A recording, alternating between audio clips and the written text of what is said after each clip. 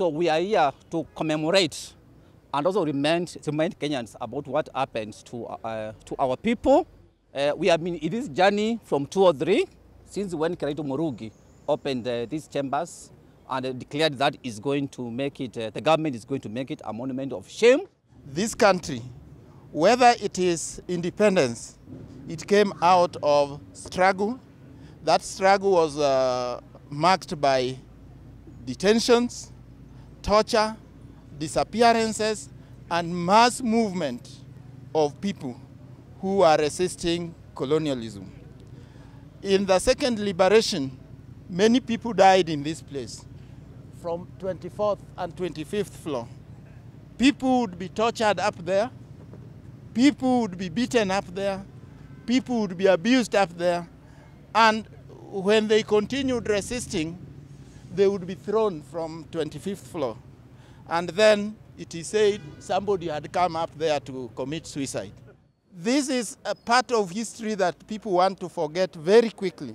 And as a former victim, as somebody who was here for more than 3 weeks, as somebody who has served 2 stints in political jail, 1982 to 83, then later 1986 to 89, I want to say we shall never rest until we say as a country, never again.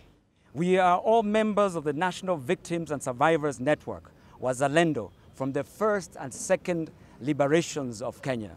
We are the survivors of the Nyayo House torture chambers, and we are keen of those who have survived and those who have passed through these dungeons.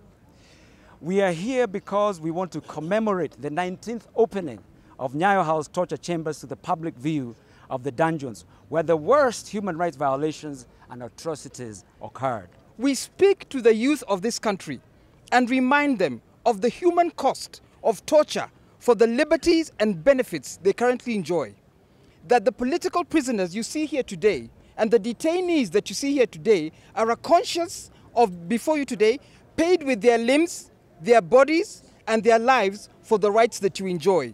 And we would like to inform you that the political space and freedoms that you still enjoy by the abusers was hard fought for and brought about by our very own comrade, Honorable Raila A. Odinga.